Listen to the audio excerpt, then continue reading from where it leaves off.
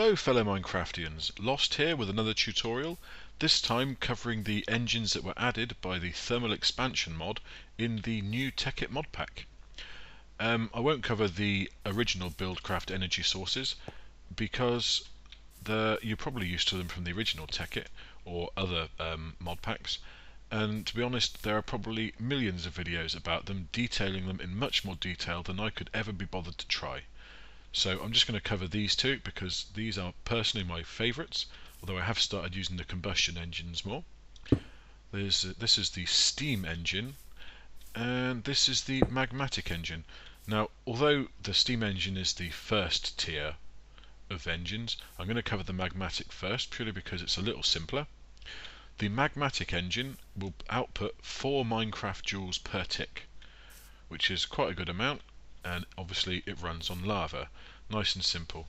Now with the engines, they will not face anything unless they are next to it. So if I was to put a powered furnace here and then place the engine, it would automatically face the furnace. But if your engines for whatever reason are facing in the wrong way, just get your machines down and you can right click them with a crescent hammer, though I believe a Buildcraft wrench works also. Just right click and then they'll face in the right direction. Nice and simple. Now the thermal expansion machines are actually on by default, so the very moment you put lava into them, or steam etc., they will start. So you will need a lever to switch them off rather than a lever to switch them on. I'm not sure why it's that way around, and to be honest it really doesn't bother me. But yet the magmatic will put out 4 Minecraft joules per tick.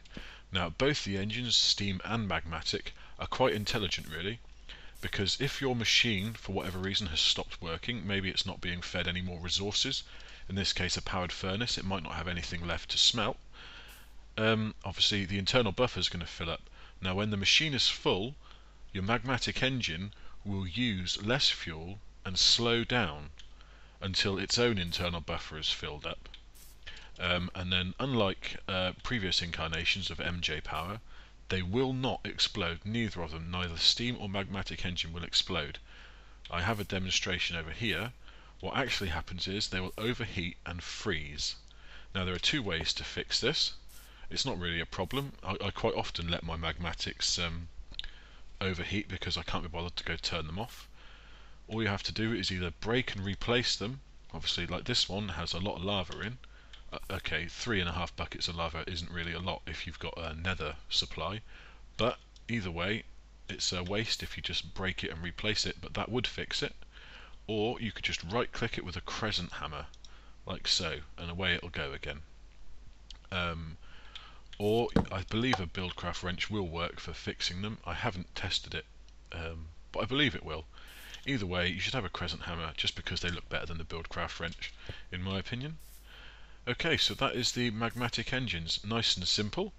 The steam engines, as you see here, again, if we get a machine up, same principles go. If you place them down next to a machine, they will automatically face in the right direction.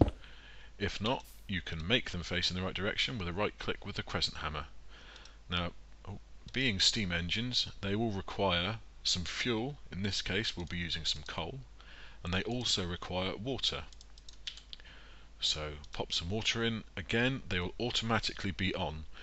Now did I say before, the steam engines output 2 Minecraft joules per tick, so half as much as a magmatic, but you'll make one of these first in order to make the dusts to make the magmatic. So use these, or failing that, go for a Stirling engine because they're nice and simple, but the Stirling engines are a bit terrible. They're quite terrible, so if you can, make one of these instead. They're much better. Now again, you'll need to keep supplying it with water and fuel to keep it going. Redstone signal to turn them off. Nice and simple. Okay, so to supply them with a permanent supply of water, if you've watched my other tutorial on the Aqueous Accumulator, which is here, which is an infinite water source, you can use one of those. So if we pop a machine down, and then the engine, and then a golden waterproof pipe, shift click it on there, and the Aqueous Accumulator will keep it topped up. Now one Aqueous Accumulator, I believe, will keep 2 steam engines topped up. They're not expensive, a bit of gold, some glass, some iron. It's well worth making one of those, especially if you're using steam engines. And if you've got a Steve's Cart tree farm making you lots of charcoal, then skip the Magmatics and just have loads of steam engines powering stuff. Okay, now another thing that people seem to be getting wrong with the Buildcraft energy is if you're outputting into pipes. There we go, gold conductive pipe. Now if you just lay your engines down like this, like so, again you see they're all facing the wrong way.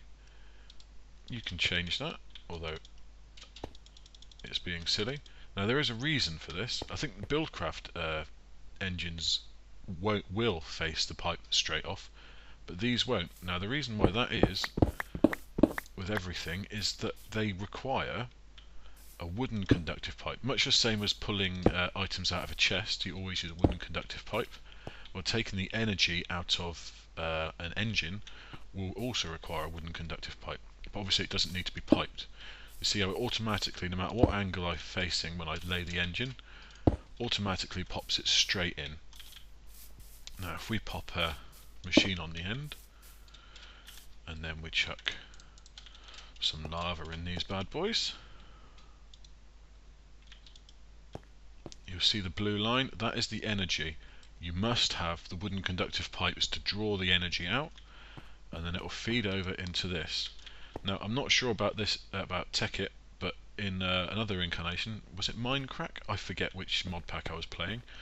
But if you overcharged this pipe, they would explode. Now, I'll turn them off just in case. I haven't tested it. I don't wish to find out, because personally I don't use pipes. I highly recommend that you use redstone energy cells and redstone conduit, which is this stuff you see over here. I shall be doing the tutorial on that right now actually, so if you check my channel, if it's not up, it will be up very shortly, the tutorial on this stuff, which I highly recommend. You will definitely choose that over the pipes if your base is getting anywhere towards being halfway decent. Right, well I hope this helped you guys out a little bit. Have fun guys.